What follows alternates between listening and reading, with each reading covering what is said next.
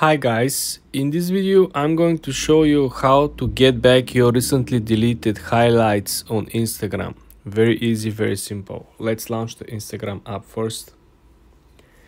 Then I want you to click on the lower right corner on your profile picture.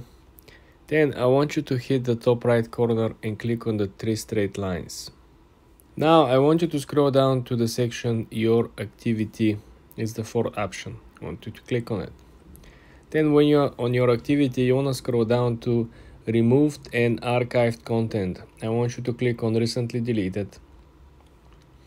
And here you will find all the deleted posts, all the deleted stories, IGTV, all the deleted videos and reels, including highlights on your own profile. Everything will be over here and you will simply be able to click on it and restore the content. Very easy, very simple.